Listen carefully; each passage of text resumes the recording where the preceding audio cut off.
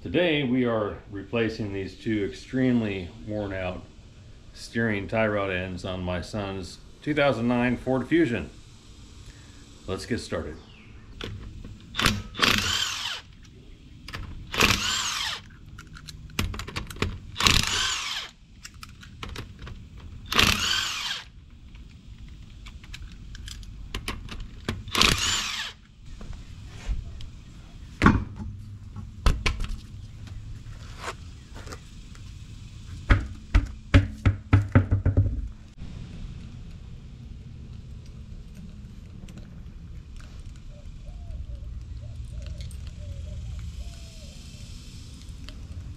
All right, so here we are. We're replacing this tie rod end.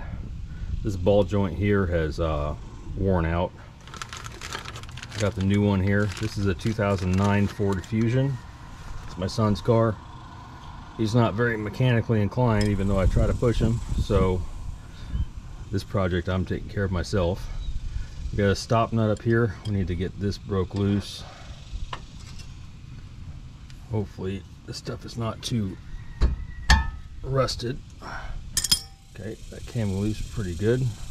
I'm only going to back that off a little bit because I don't have an alignment rack, so when the new part goes on I need to get it pretty much the same place where this one is. That way it can be driven to a shop to get the alignment done without tearing the tires up too much. So this little nut here, this is metric actually. This is 17 millimeters. Let me get this off.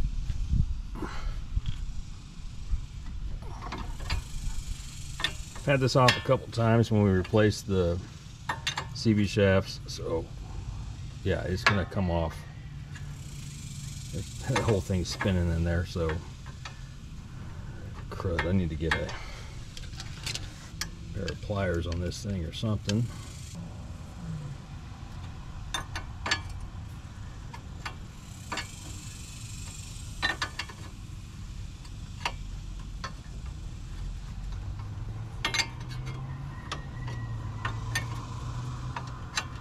Looking like it's gonna pretty much fall apart. That's nice. Many times in the past I've had to put a lot of heat on these things to get them to come apart.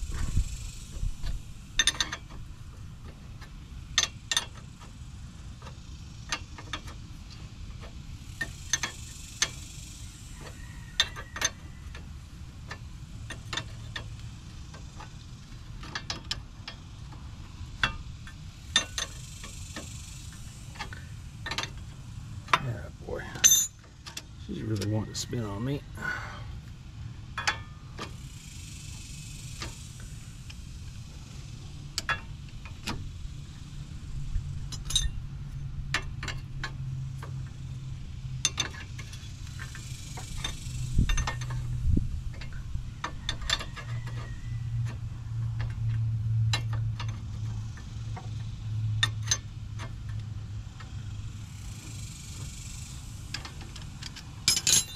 You won the battle there. That was the easiest I've ever taken one of those apart. So now we got to spin the actual tie rod end off. Let's see if this is gonna fight. Yeah, it's one of the ones where it spins up here. It's not like locked in or anything. So I got to get a vice grip or something. Actually, that's...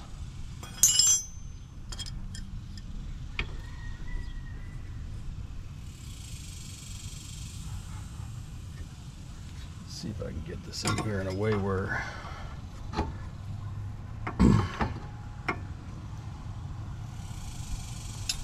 don't know if these are right-hand threads. Yeah, they are right-hand threads. So let's get that snug back up right there. So know how far to put the next one on. I went the wrong way. Okay. Righty tighty, lefty loosey.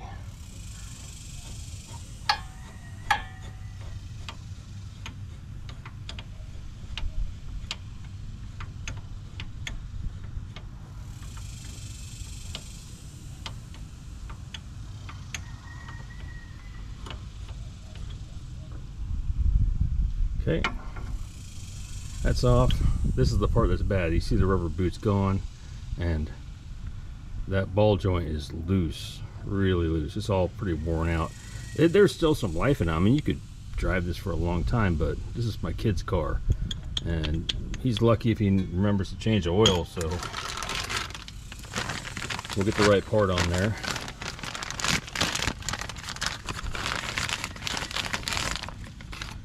There's a cotter pin in there somewhere. Didn't need that. The old one didn't have one on there. Okay, this one's nice and tight.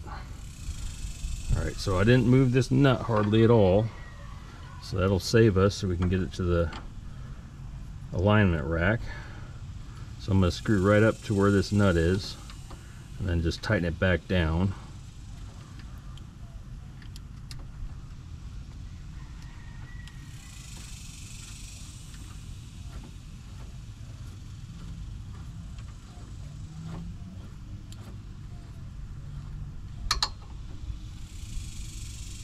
There it is. Let's get this crescent wrench out of here.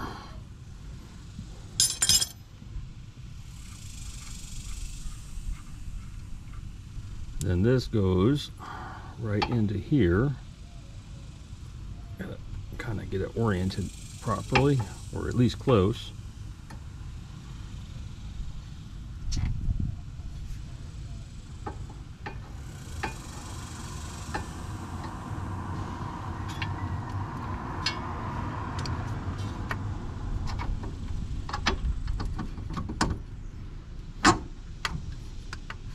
Okay. Here's our new castle nut. Before I go any further, I'm going to tighten this nut down here before I forget. Okay. Let's see if this is the same size as the one that came off. It sure enough is.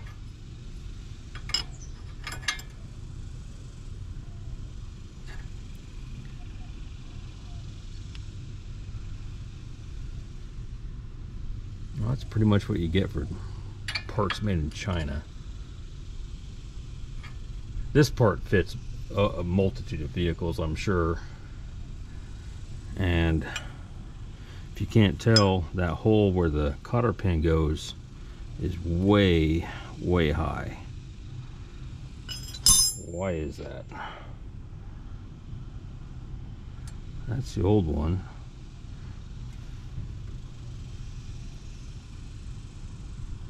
Huh. Well, I'm going to make it work. So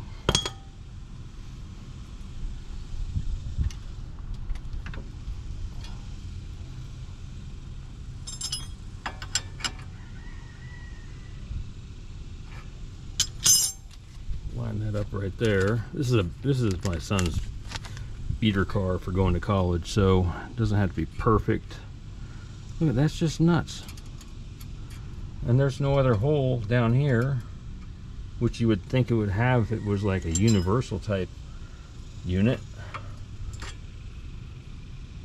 Yeah, there's nothing. That's it. Let's get all the way tightened up right there. How do we make so this cotter pin does the job of a cotter pin?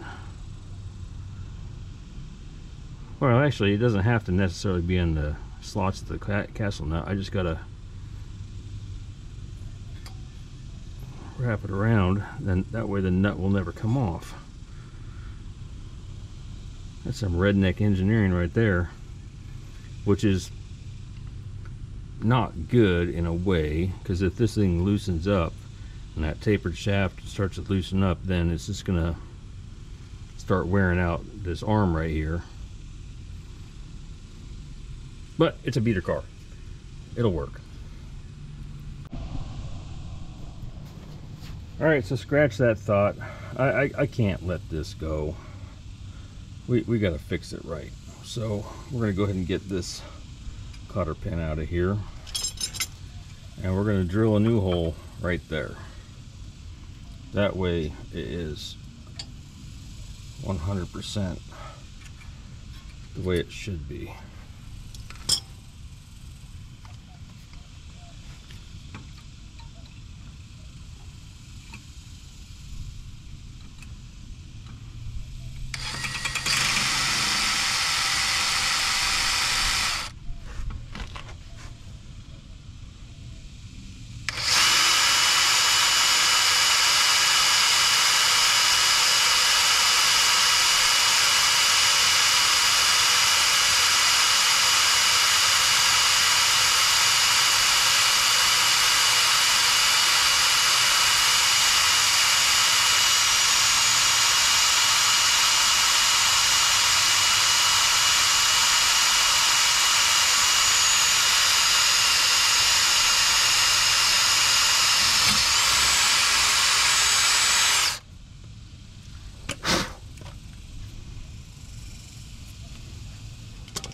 That's gonna be a lot better.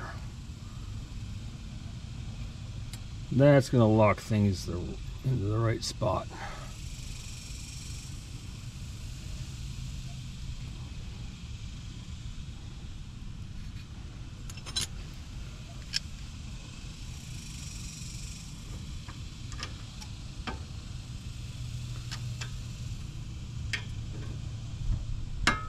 All right, I'm a lot more comfortable with that. Now I'll actually call this side done, and now we're going to go and switch over to the passenger side of the vehicle and get a new tie rod on that side as well. All right, here we are on the passenger side. This side should go hopefully about the same as the other side. First thing I gotta do is get this lock nut loosened up.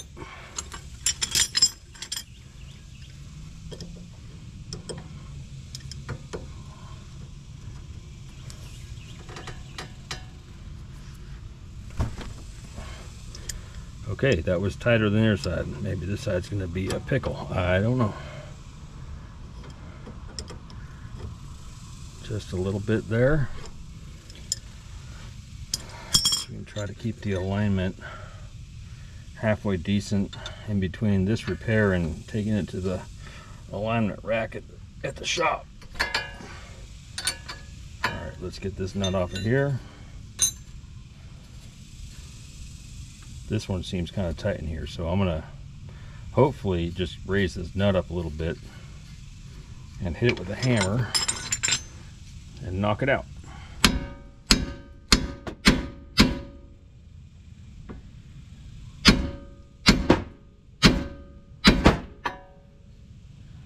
That one's pretty tight in there. You can hear how loose that ball joint is though. Hear that clicking sound?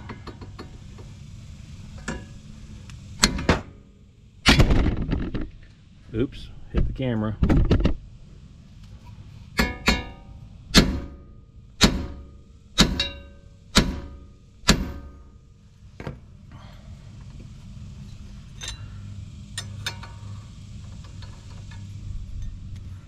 Starting to mushroom that nut over a little bit. Okay. Looks like we got to put some heat right there. All right, got some MAPP gas here. We're going to heat up this part right here to make it grow a little bit and get a little bit bigger so the taper shaft can fall out of there.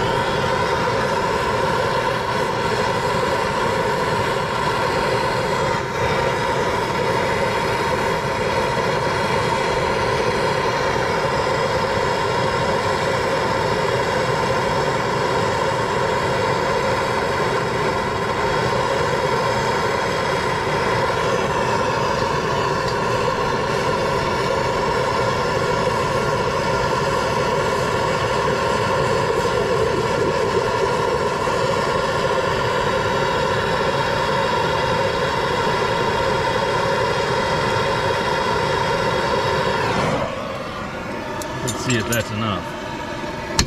There we go. Bingo.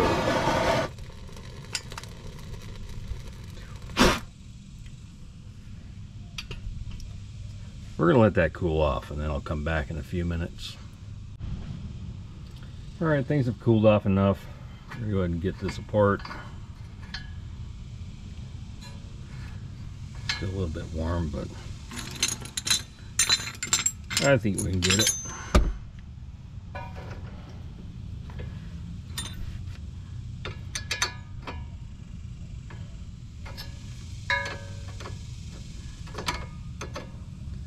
I beat that thing up with a hammer too much. Time for a crescent wrench.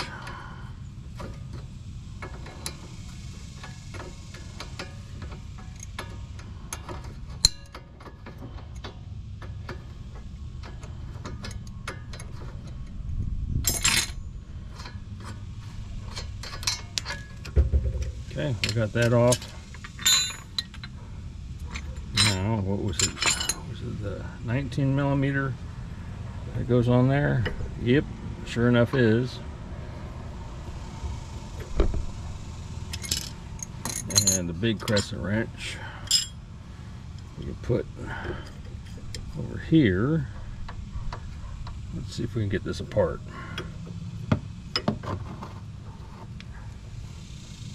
Seems to be coming.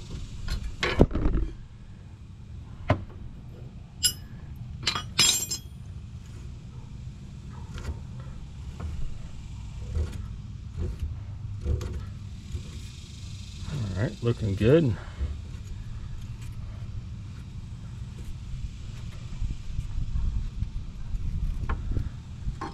Get that out of there. This is still pretty warm. Heat transferred up here too. It's kind of warm up there.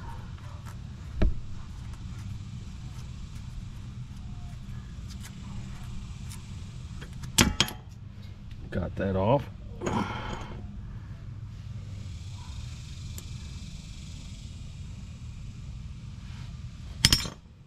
All right, here's the new part. This one actually has a shorter tapered shaft, so I might not have to drill that one out. Let's go ahead and get this screwed on here.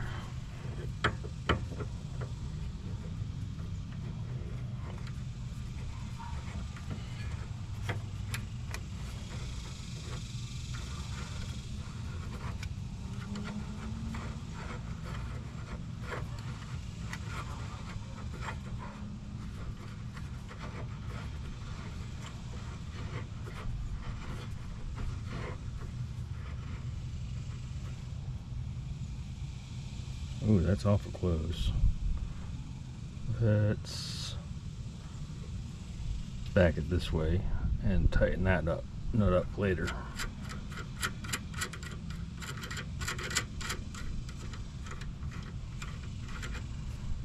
Yeah, alignment's going to be out of whack. Definitely got to hit the alignment rack.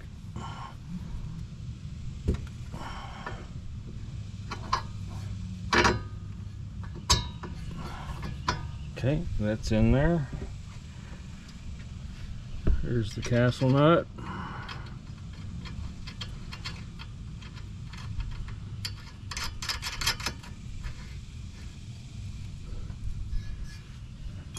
Do I have a wrench that fits that? Sure enough, do.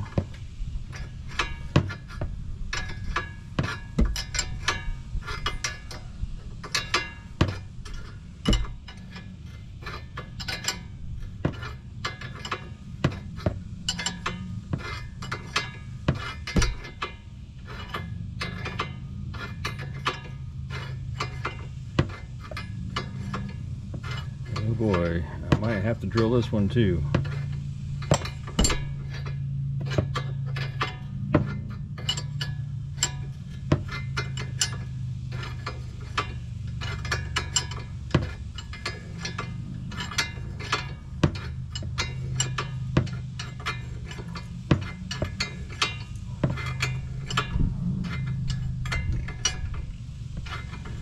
Oh yeah, I'm definitely loving these made in China parts. You gotta modify them every time. Yep, I definitely had to drill this one, so we'll go ahead and get this thing nice and snug and then drill it out just a little bit further.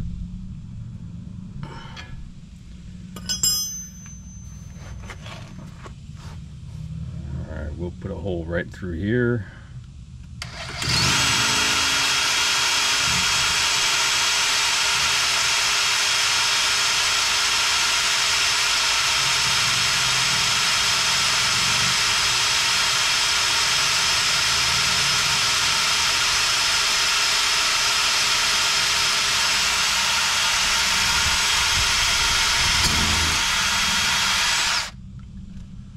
Oh, you gotta be kidding me. I broke the bit off.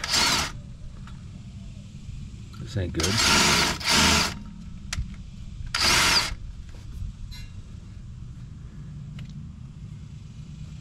But actually, it's sticking out the other side. Perfect. That'll work as a cotter pin. I'm gonna put the other cotter pin up on top just in case. Well, ain't something. It's one thing, it's another. But at least that bit is sticking out the other side. I can feel it. So just for safety, I'm going to stick this cotter pin here. That way it can't come all the way off should that bit break. And we got to tighten this one up.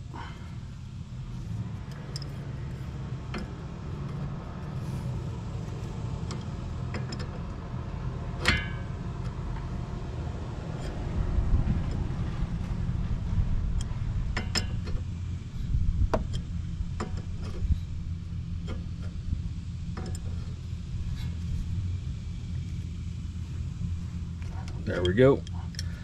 Get the tools out of the way, put the tires back on, good to go. Just gotta take it to the alignment shop, get on the rack, and make sure the toe in is good to go so we don't tear up any of these new tires that are on here. Yeah, I think it'll work out just fine for a college student beater car.